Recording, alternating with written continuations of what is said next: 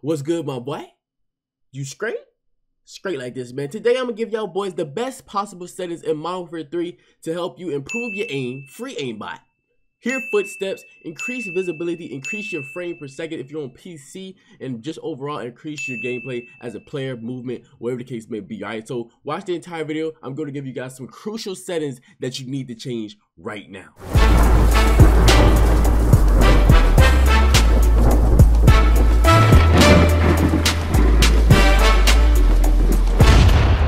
So let's go ahead and get straight into it, man. Modern Warfare 3 just dropped and you're looking for the best settings to help you become a better player right off rip. Increase your visibility, hear footsteps, just everything in the book. And I'm gonna try my best to give you guys every single possible setting that I have and the best settings that I think you should run to help you improve your gameplay. All right, so without further ado, let's go ahead and get straight into it, man. So first, we're gonna go into our controller settings. This is just our controller settings. I play a controller. I don't do mouse and keyboard. If you're a mouse and keyboard player, I'm sorry, I don't have the best settings for you, but please, try to find another video that gives you, best keyboard and mouse settings, bro. I'm a controller player. That's just what I do. I've always been controller on Call of Duty, so controller gang it is. All right, so first and foremost, I want to show my controller. So I play with an AIM controller.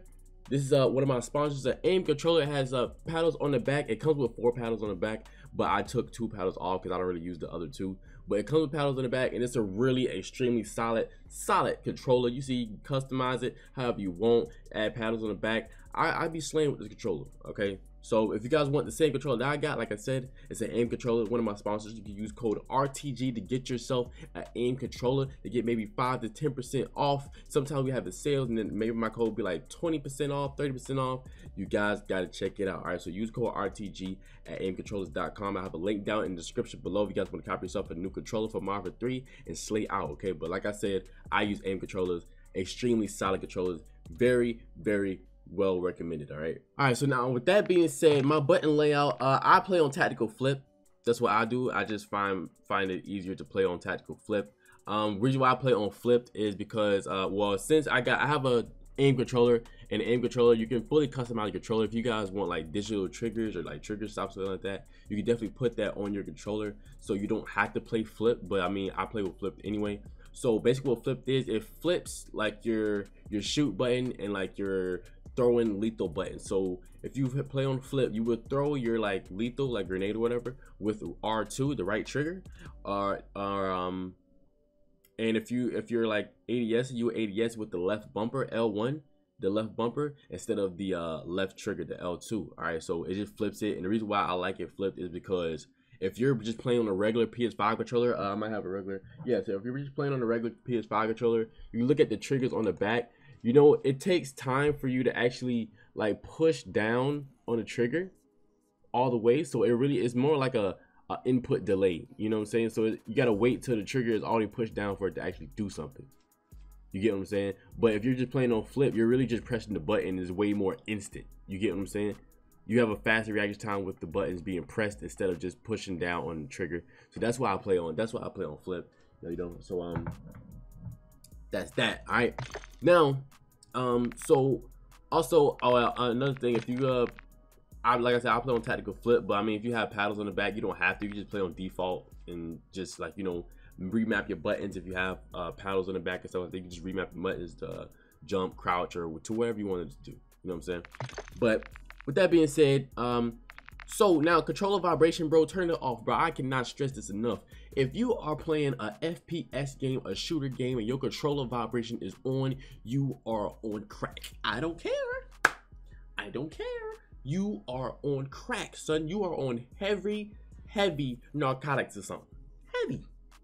Turn off vibration, bro. It does not benefit you in any type of way. It might feel good. Cool, it might feel good in your hands, but it does not benefit you in any type of way. It's just gonna make your controller die faster, and it's also gonna throw your aim off. You imagine, you're trying to shoot somebody at a long distance, you're getting shot, your controller is vibrating as you're trying to keep your ADS at a steady aim. Whatever, you're trying to keep it steady, but your controller is steady shaking. It's gonna throw the analog stick off. Turn off vibration, bro. You might feel weird at first, but just turn it off. I promise, it does not take that long to get used to. It's just a vibration. That's all it is. All right, trigger effect. I don't play with any trigger effect. Dead Zone inputs. I haven't really touched this honestly, but if you want to copy mine, by all means do your thing. But like I said, I have not touched this at all. But what I do know, dead zones. If you're going to use your dead zone, only move the right stick and the left stick. Don't touch anything else. Only touch the right stick minimum or left stick minimum, and you can probably put that down to like maybe 10, 5. Some people actually put it all the way down, but if you have stick drift on your controller, listen, if you have stick drift on your controller, put it up. If you don't have stick drift on your controller, it's a brand new controller, put it down as much as possible, right? And if you start to get stick drift and things like that, try to put it up to keep your, your analog stick steady, all right? So I'm probably gonna keep mine at like maybe 10, or I'm gonna put it on 8, actually. I'm gonna put mine on 8, all right? So that's that on that controller part. So now we're gonna go to the aiming section. Now this is where the sensitivity, things like that. Now first things first, I'm gonna say this disclaimer. Listen, my sensitivity might not help you. Do not copy somebody's settings to a T if it's not comfortable for you, because you're, at the end of the day, you're the person that's playing the game. You get what I'm saying? At the end of the day, you're the person that's playing this game. So please find a sensitivity that works for you.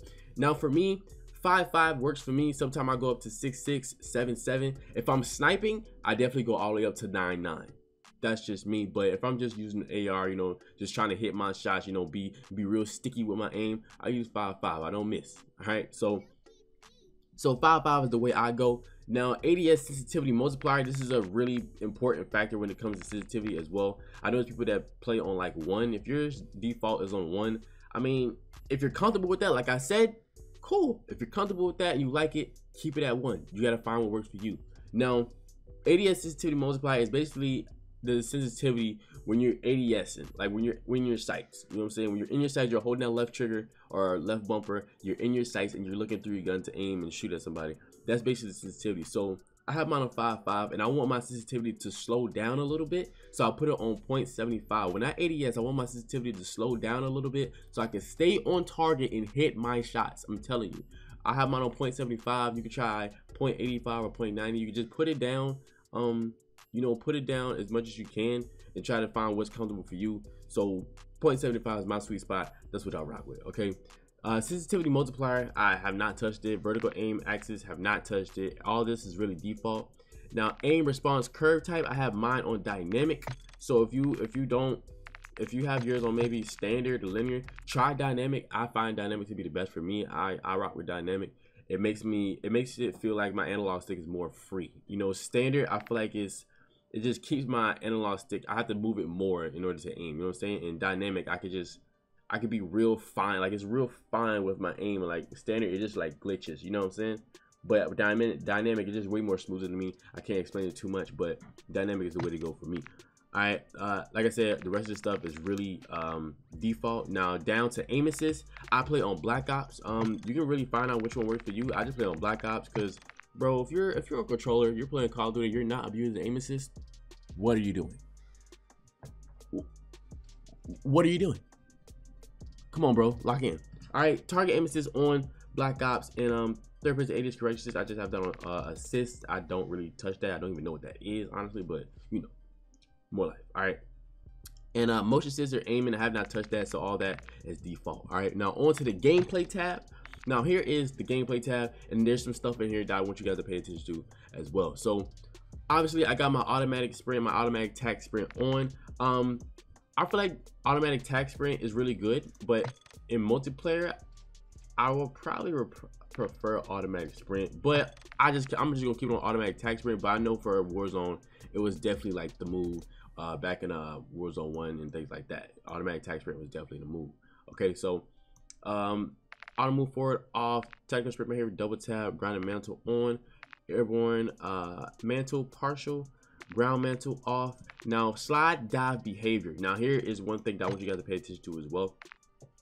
Now in Modern Warfare 3, you can slide cancel. Movement is back. You know what I'm saying? You can slide cancel. That was not in Modern Warfare 2. So if you guys want to, slide cancel more efficiently and better, and just increase your movement speed in general, change this to slide only. It basically removes the delay. If you have it on tap to dive or tap to slide, it removes the delay, because you still have the dive button bind to whatever you have it bind to, like your keyboard or mouse. On On my controller, it's the right analog stick, or I can use a paddle if I want. So it makes it more fluent and more, you know, it removes that delay on slide cancel. If you just put it on slide only, you won't have to worry about diving at all. Okay, so if you're not slide canceling in Modern Warfare 3 in 2023, learn how to slide cancel, bro. I'm pretty sure there's a bunch of tutorials out there. Listen, just learn how to slide cancel, please. Okay, learn how to slide cancel. If you want to get that movement up, learn how to slide cancel. All right, so like I said, slide dive behavior, slide only. Plunger underwater, trigger, parachute auto deploy, I got that off.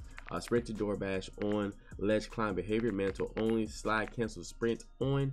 ADS behavior, hold, change zone activation. All this is really default. Everything on this is really default. Interact reload behavior. Now if I'm playing Warzone, I'm putting this on prioritize interact, because all I got to do is just tap square or X on Xbox just to pick up something over a chest instead of holding it. I don't want to hold it. If you're playing Warzone and you're holding your buttons to open supply boxes and, like, you know, like I think opening doors as well, you're tripping. That just takes way more time. You can just tap it, it's open.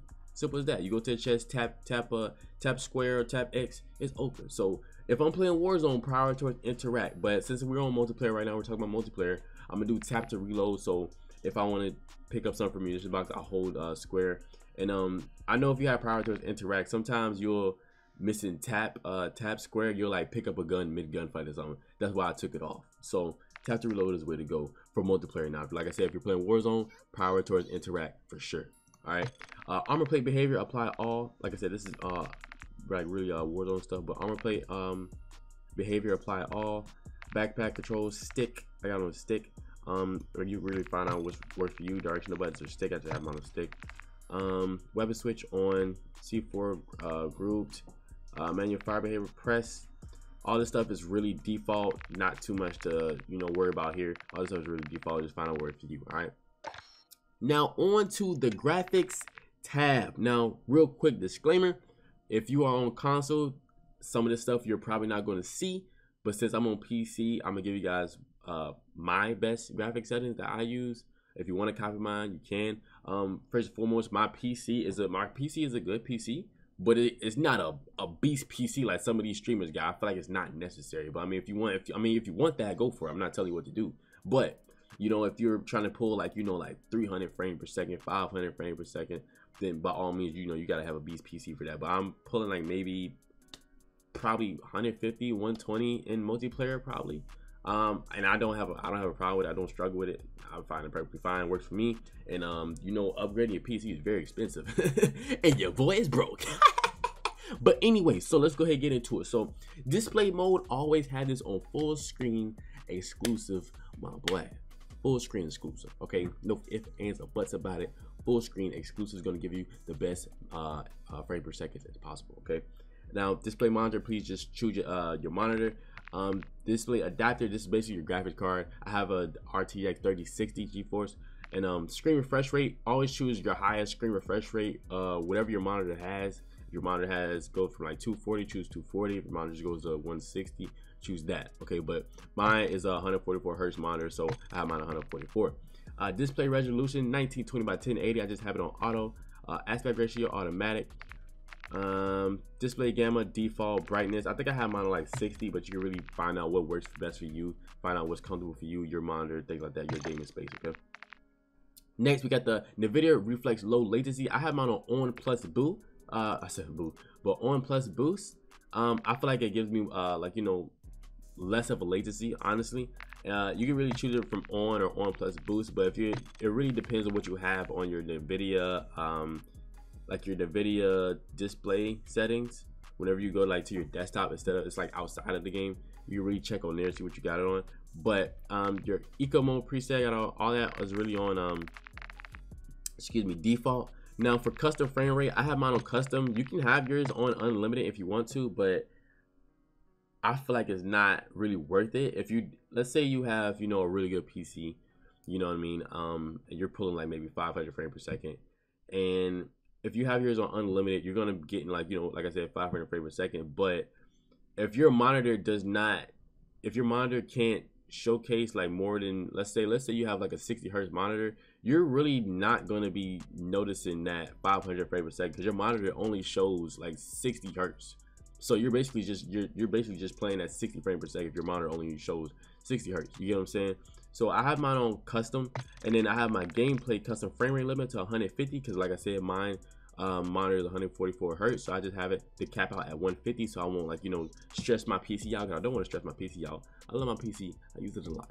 All right, and then I have at the menu 60, which you can see right here is right here stuck at 60, and then out of focus basically if you're like tabbed out on your desktop or at your browser or something like that, it'll run at 30 frames in the background. So that's basically what this one is, the out of focus. All right, so that's how I rock with my custom frame rate limit and my display setting, things like that. So let's go over to quality now. Boom, we in the quality section. Like I said, if you're on console, some of this stuff you may not see, but some of the stuff that you probably will see, I'll try to get into it. Okay, but so my graphic preset I have on custom. So my render resolution, always have this at 100. Always. If you're not on a really good PC, I would recommend maybe put this down, but your game's gonna look terrible, bro. So I'll just, no matter what, just keep it at 100. All right, dynamic resolution I have that off. Upscaling, sharpening, I have it on Fidelity FX CAS. It's basically the same thing this year. You know, I find it to be really good. Now people on console should be able to see this as well, the upscaling and sharpening. Fidelity FX CAS, if you're on console, PlayStation, Xbox, whatever, put it on Fidelity and put your strength all the way to 100, or if you want to put it down a little bit to 90, 80, you can definitely do that, but I keep mine at 100. You should be able to see this on console. Okay, now VRAM scale target, I have that on 90. Variable rate shading, I have it off. Texture resolution, normal. Filter, normal. Depth of field, off. Anything that requires blur, turn that thing off. We don't do motion blur, ski. Anything with blur, take it off, G. Just take it off. All right. Detail quality level, normal. Particle resolution, very low. Bullet impacts on. I want to see where my bullets is going. Persistent effects, I have that off. Shader quality, low. On-demand texture streaming, off. If you're experiencing a lot of crashes, things like that on console or even PC, try to turn off your on-demand texture streaming. That's like usually the first thing I tell people. And if it is off, I mean, you can try to turn it on. It might help you. You know, I feel like this utilizes like your internet speed. And I don't want anything else utilizing my internet other than the game. You get what I'm saying? Because I don't want to lag or anything like that. So local texture streaming quality, normal. Shadow quality, low. Screen space shadows, off. Ambient occlusion, off. Screen space reflections, off. Static reflection quality, low. Tessellation, off. Terrain memory, max. Volumetric quality, low. Deferred phase quality, off. Weather grid volumes, off. And water quality, off. All right, now on to the view tab. Now this field of view, honestly, it's up to you, but I would recommend putting on 120. Anywhere from 110 to 120 is a sweet spot. I have mine on 120, and I believe the higher you have your field of view, the more frames you should get. I believe that's how that works on PC, but they also have this on console too. So if you're on console, you need FOV, you need to change your FOV to 120, 110, simple as that, you know. ADS field of view affected, weapon field of view default. Actually, you can actually change this to wide, either wide or narrow, but find what works for you. I believe wide is the best. I like wide. I believe wide is the best. Pause. Third person field of view, 90. Vehicle field of view default. World motion blur, off. Weapon motion blur, off. Film grain, 0. First person camera movement, least. Third person camera movement, least. All right, third person ADS transition, third person ADS, aspect to the camera, all that is really up to you. All that is default. I have inverted flashbangs on because, quite frankly, y'all boys see the glasses. I'm blind. I get flash, whole screen go white.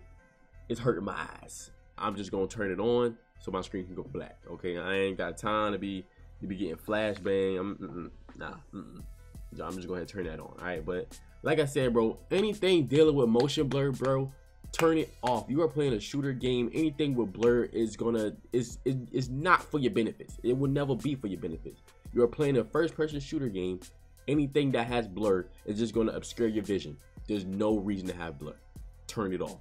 All right, so that's it for the graphic settings. Now we're going to go on to the audio settings. Now, here's what I want to give you guys, like, the best information I can possibly can with the audio settings. Okay, so my audio mix, like I said, I'm on PC, so I have PC speaker. Now my people on console, you're not going to see PC speaker. You're going to see headphone, bass boost, and that's what you want to go with. Okay, use that headphone bass boost.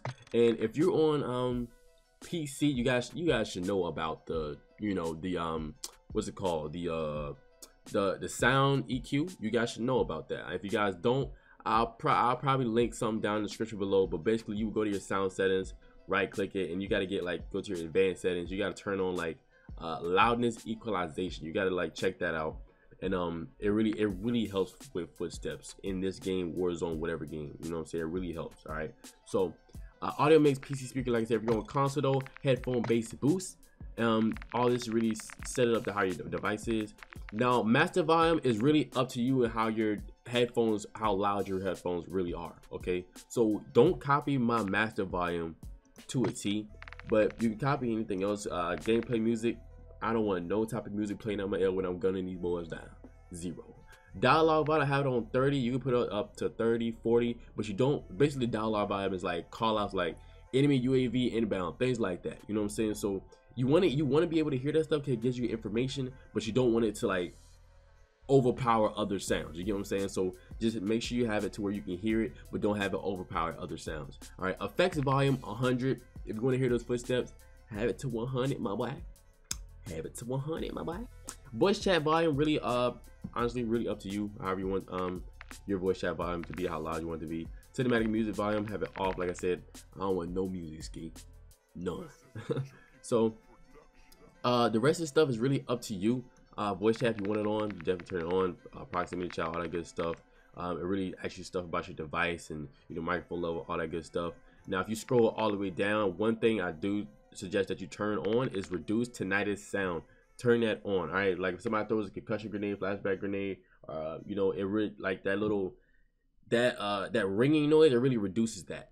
All right, so you can hear footsteps and stuff like that, even if you're getting flashed done, things like that. So reduce tinnitus sound, have that on. All right, like I said, the rest of the stuff is really up to you. I got my hair marker sound effects on classic because I'm a classic man. I'm a man of nostalgia. You feel me? All right, so now real quick, before we move on to the next section, right, I want to show you guys my headphones. You guys are looking to buy some new headphones, whatever the case may be, allow me to help you. Okay, my headphones, these are Astro A40s. I had them for years. They're extremely good headphones, but they are on the expensive side. They're maybe, I think I paid $280, with tax and stuff like that, maybe $280, so close to $300 for these. It came with a mix amp, and I'm running a 2 PC. I'm running a dual PC setup, and my Astro A40s are, I love these things. All right, they've been in the game with me forever, but they are on the expensive side. Now if you're not trying to find something really heavy on the expensive side, and you're looking for something a little more on the cheaper side, something that's more affordable to you, don't worry, I got you. Now one thing that's taking over right now are earbuds, bro. I have some earbuds that I got from Amazon. They were on sale. I got it for maybe $40, I think. These are some earbuds. They're called KZ something. I'll have them linked in the description below. Hold on, let me zoom in on this.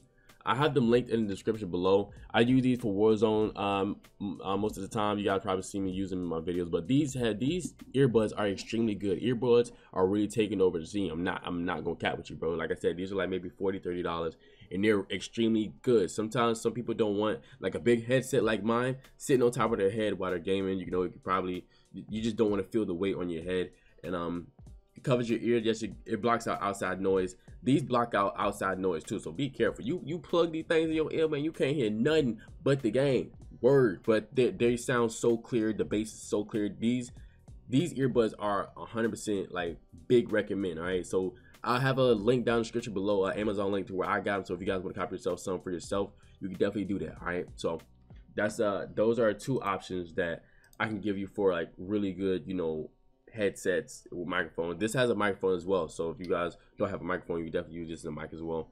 But those are my 2 recommendations when it comes to headset and help you with audio and hearing footsteps. Okay, so that's good. That's it on the audio settings. Now we're gonna go to the interface settings. Now all this stuff honestly really is preference based, but one thing I want to get into is the color customization. Okay, now this I have the same settings from Modern Warfare 2. So if you go to your color customization settings, I changed the neutral to a purple color because back when Modern Warfare 2 and Warzone 2 first dropped, if I would ping something, you couldn't see it. which is the reason why I changed the neutral. So I'm not really sure how it is on this game, to be honest. I just kept it like that with the purple. All right, so now I'm gonna give you guys some color filter settings to give you guys better visibility when it comes to Modern Warfare 3. All right, so what we're gonna do is we're gonna go to color filter. We're gonna choose filter 2. Then we're gonna filter color filter target. We're gonna put it on both, right? And then the intensity, we're gonna put it on 100 for both of them. Put both of them on 100, both of them.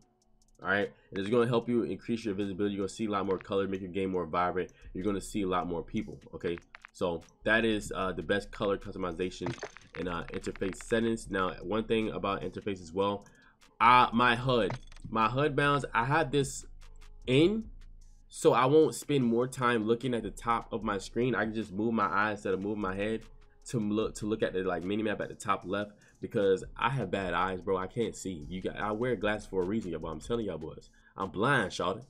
Word. All right, so I have my HUD, you know, closed in a little bit, so I don't have to, you know, strain to look all the way on top of my monitor to look at the mini map or anything like that. So I have mine in a little bit. Now on console, I don't believe they have this HUD bound setting, to be honest, but if they do, you can definitely change it if you want. Now mini map shape, always keep that on a square. Circle, you see more when you have a square mini map shape. If you have it on circle, you're not going to see as much as you would with square. So if yours is on circle, change it to square. Okay. Mini map rotation on, horizontal compass on, crosshairs on. If you want to get more in depth with your crosshair, I have the center dot on, and I have my center dot scale to larger. You can definitely do that. Hit marker visuals on, damage based hit markers on. And like I said, the rest of this stuff is really up to you. For PC, you might see this telemetry tab right here. I know they got one on console, but I think the only thing they got on console is like the time clock. But on PC, you can see way more. You can like it's basically the stuff up here at the top left. You see FPS and latency. Like if you want your FPS counter, you can turn it on. You got the latency counter up, which is basically your ping. Packet loss. If you want to check the temperature on your graphics card, things like that, you can definitely turn it on. If you want the clock, you can turn it on too. All right, but that's basically really it for that, man. That's the telemetry. Everything else is really up to you, honestly. And that's basically really it, ladies and gentlemen. Those are the best possible settings in Modern Warfare 3 to help you guys improve your movement, improve your accuracy, improve your aim, get that God aim, that aim by aim. You feel me? Your best audio settings to help you guys hear footsteps across the map. And I give you guys some recommendations on some new headsets if you guys are looking for a new headset, or even earbuds if you want someone on a little cheaper side. And then I gave you guys the best graphic settings to help you guys, you know, get that better visibility. You can see people. Your game isn't, you know, running like crazy. You're skipping frames. You know what I'm saying? And that's basically really it, man. I hope you guys did enjoy. If you guys want some more content, please let me know down in the comment section below what more do you guys want to see from me. You guys want some tips and tricks? You guys want, you know, more gold camo videos? We're gonna get that mastery camo, you know what I'm saying? We're gonna give you guys some tips and tricks. We're gonna try our hardest with Modern Warfare 3. We're gonna put in that work. All right, I love you guys. Please stay blessed, stay great, but great. I love y'all boys. Stay blessed, stay great. It's your boy Really Great. I love y'all boys. Stay blessed, stay great, but great. I'll see y'all boys next video, baby. Woo!